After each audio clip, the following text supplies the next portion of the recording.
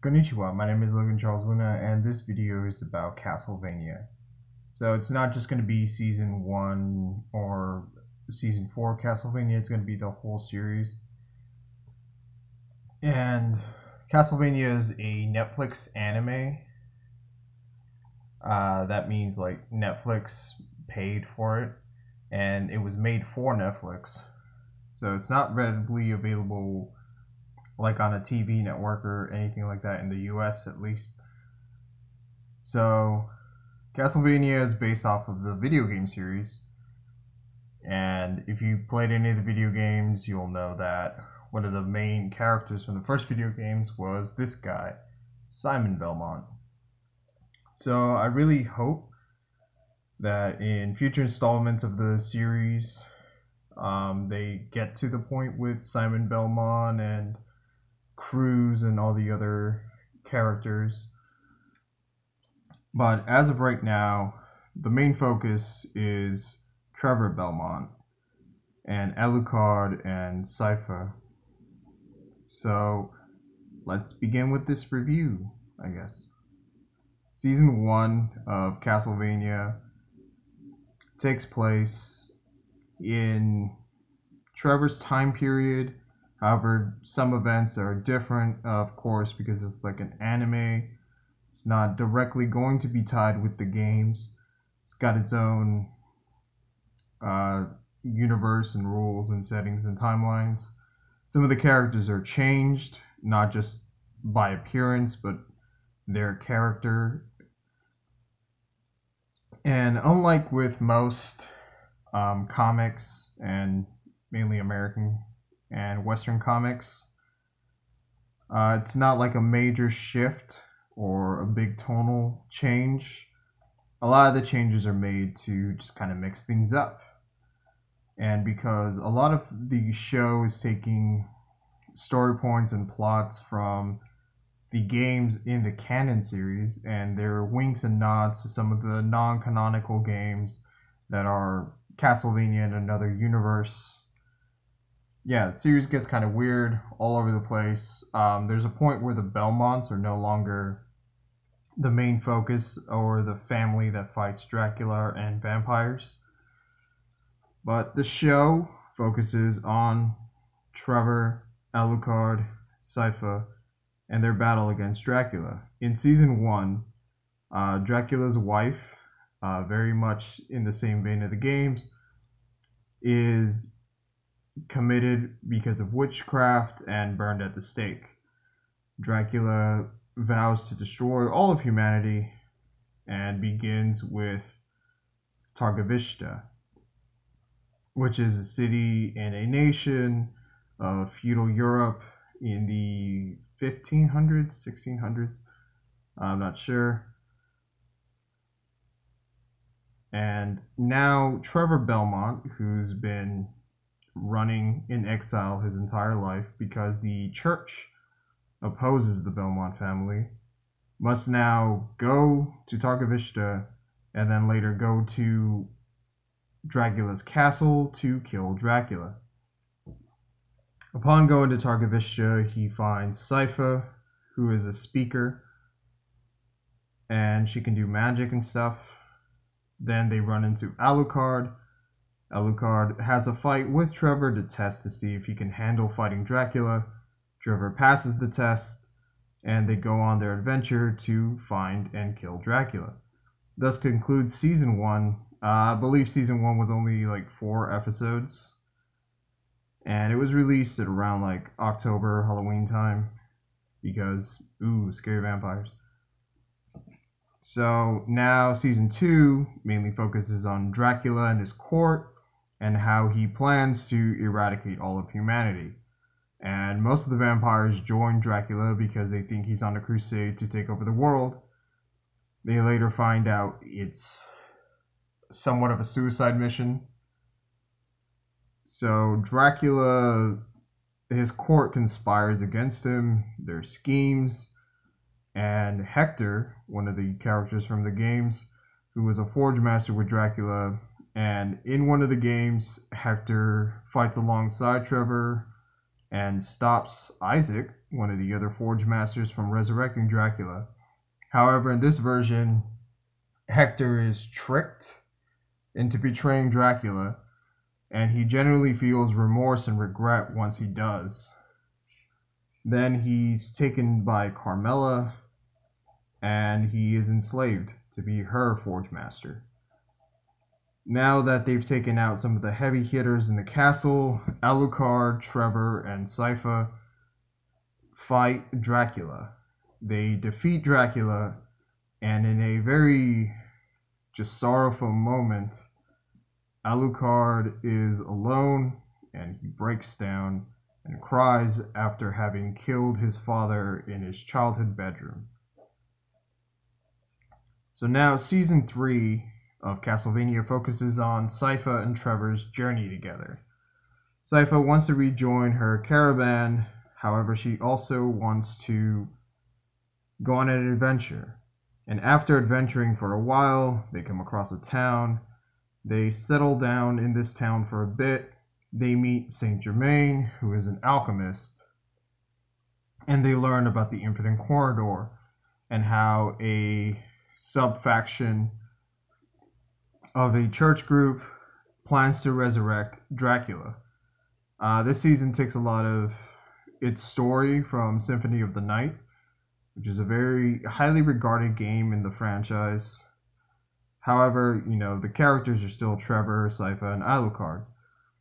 While they're trying to stop this church and its cult leader from resurrecting Dracula, Alucard is training new vampire hunters that found him in the woods. Alucard is then later betrayed because the vampire hunters, they want to live up to the moniker of vampire hunters, and they kind of want to do Alucard a favor and put him out of his misery. Because Alucard is depressed, he doesn't know what to do with his life. It's even more sad when you realize that Alucard is immortal. Unless there's someone to take him out, naturally, you don't know how long Alucard's gonna live. So that's weighed heavy upon him. And he's even made dolls of Trevor and Sypha that he talks to, which really shows the deterioration of his mental state.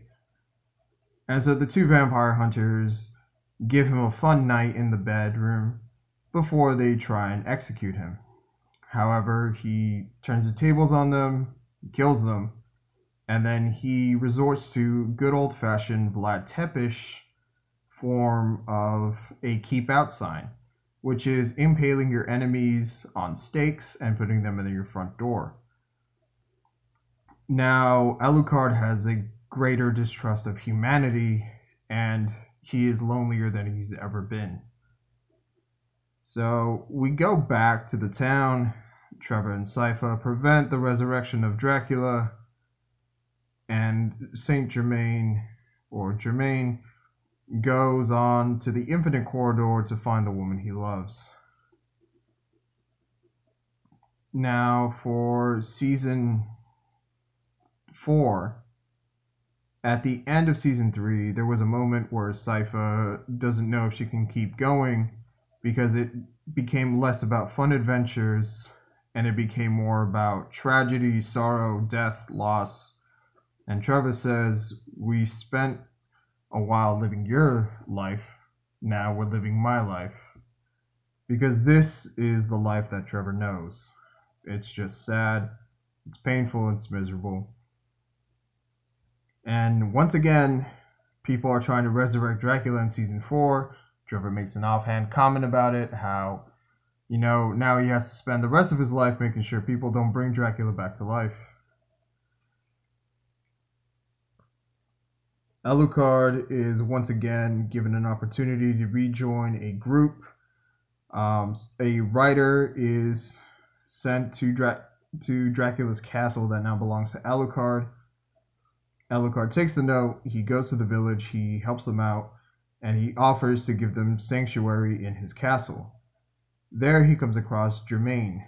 So Germain was in the Infinite Corridor. He tried to find the woman he loves, but he couldn't find her. Instead, he found another alchemist who agreed to show Germain a way to open and control the infinite corridor by bringing forth Dracula once again.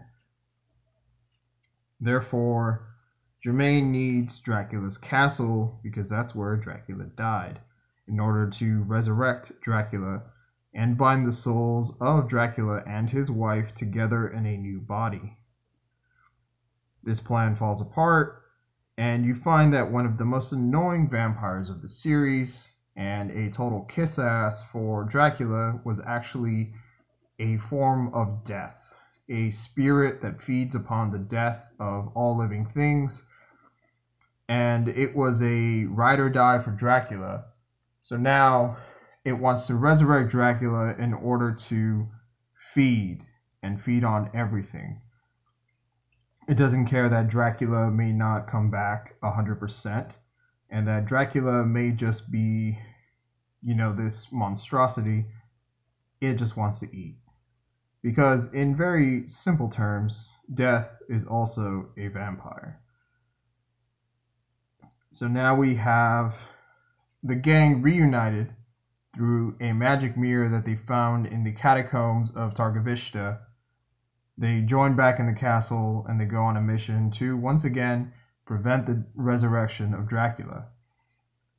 So in the finale, Trevor goes up against Death in a huge epic anime/boss fight.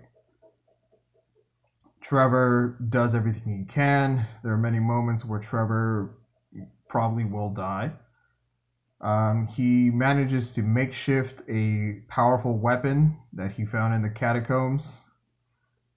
He defeats Death, and then it's presumed that Trevor has perished. However, there is a glimpse of Germain using the key to open the infinite corridor.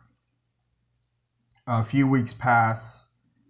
Meanwhile, while this was going on, over in Carmela's castle, her council got split apart.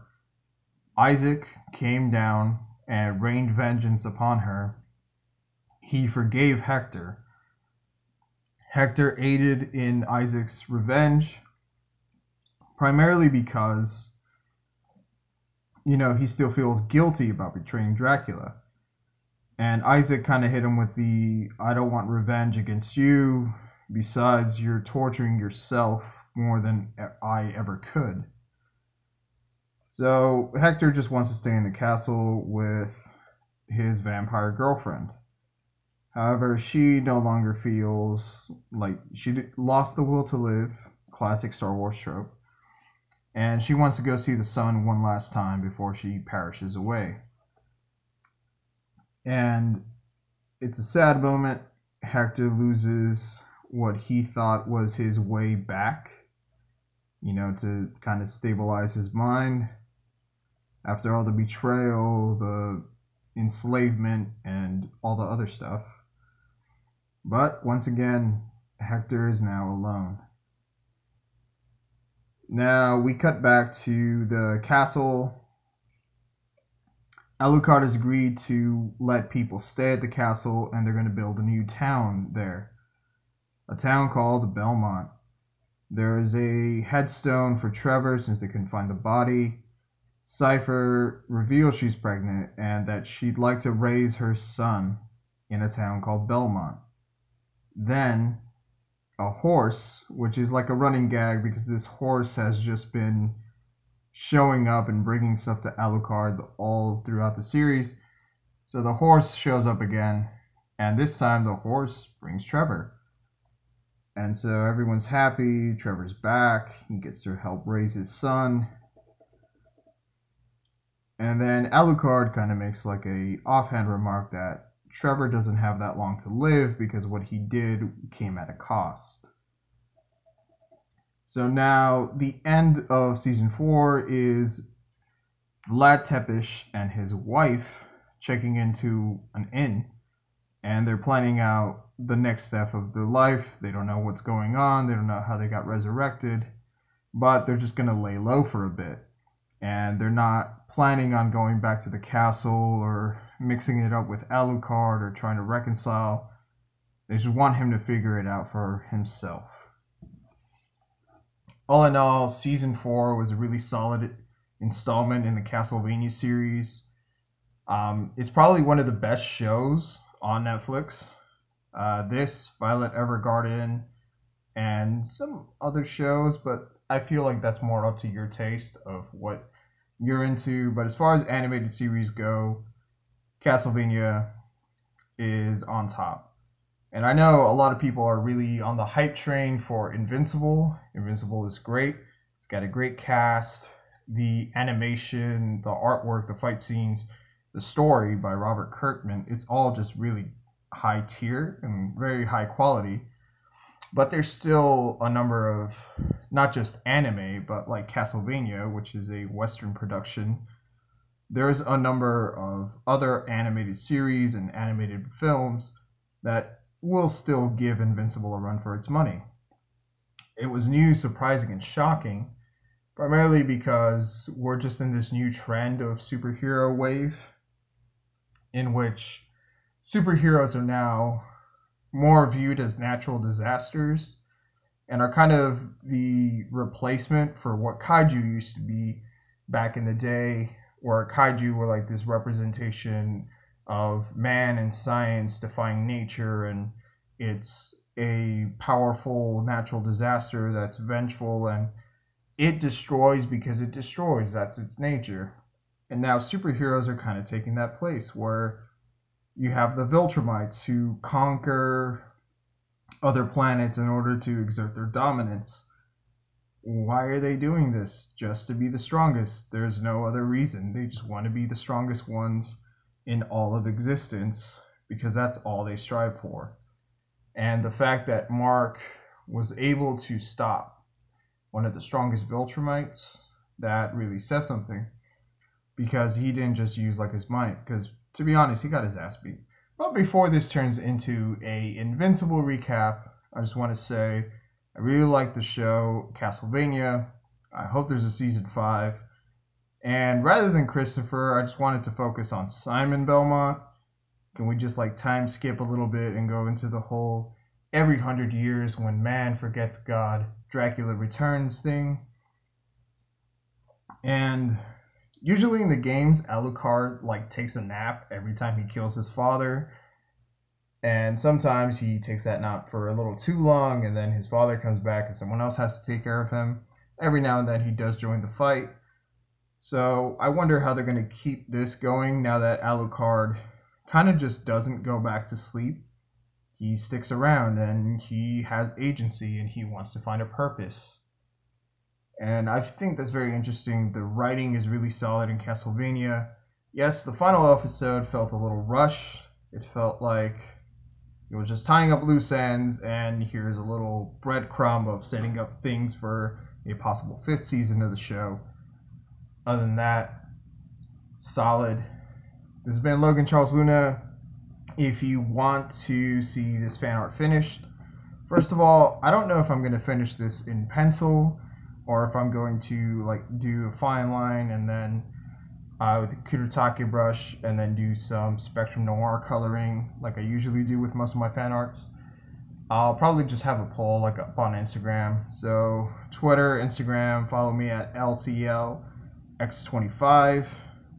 Join the Patreon if you want fan requested artwork in my style, if you want to vote on fan art, if you want to get behind the scenes on my manga that I'm creating, model sheets, storyboards, final drafts, so on and so forth, then please do consider joining. This has been Logan Charles Luna. Sayonara.